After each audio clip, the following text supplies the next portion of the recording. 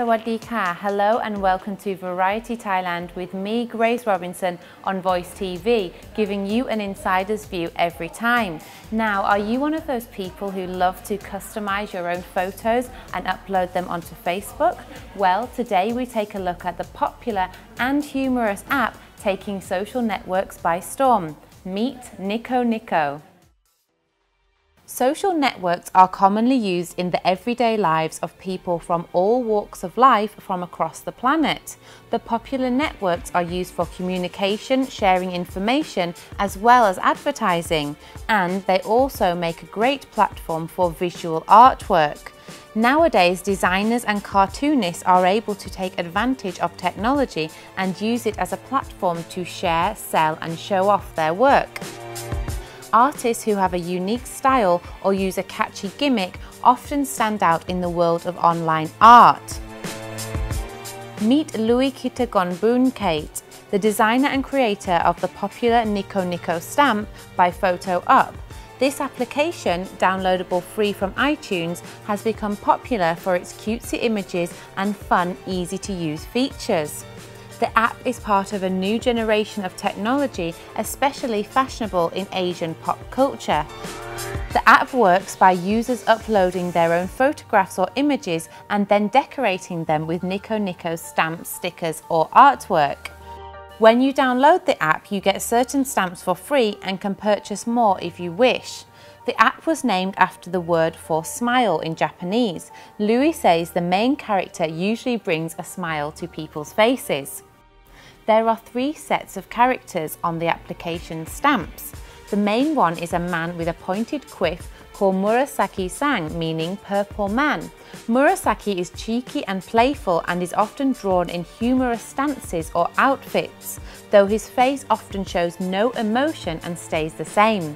Sometimes he is dressed as a girl, a nerd, and sometimes he even poses in animal costumes. Murasaki is a little odd and perhaps a little crazy looking in the funny poses he is drawn in, but he is always cute and endearing, keeping his large fan base entertained. The second set of stamps is based around 2 boys, Kujin, an Asian pop culture trend who really love one another and spend all their time together. This set is called Buddy and has a huge female fan club following. The pair of sweet, friendly boys appear on stamps in different poses, hugging or with their arm round one another. The third set of stamps, Birdie and Maxi J, was inspired by Louis' fashionista friends and celebrities on Twitter who have a wacky, unusual fashion sense. All 3 of the sets of stamps designed by Louis received a huge amount of popularity in a short space of time. In their first week on being on the App Store, they came second in the most downloaded apps in the photo and video chart. Louis says one of the best-selling sticker sets on his app is the Home and Office set, which contains objects found around the office, such as scissors, which is popular with office girls. Even the most unartistic people can design and customize their own personal photos into something creative with this app. Louis just started drawing a few years ago and recommends other artists and graphic designers to experiment with modern technology as a way of using and selling their artwork. Using social networks like Facebook and Instagram and making a fan page is a great way to share your work with many people instantly.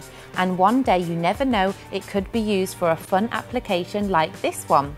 You can download this app free at the App Store. Just look out for NikoNiko, or have a look at Louis' work on @Kitagon in Twitter and Instagram. You can also see more at facebook.com/PhotoUp application. Well, did the main character in the stamps remind you slightly of South Korean Psy? I'd say it was quite a close likeness. Anyway, thank you for watching me, Grace Robinson, on Variety Thailand on Voice TV. You can catch us again next time at www.voicetv.co.th. ขอบคุณค่ะ สวัสดีค่ะ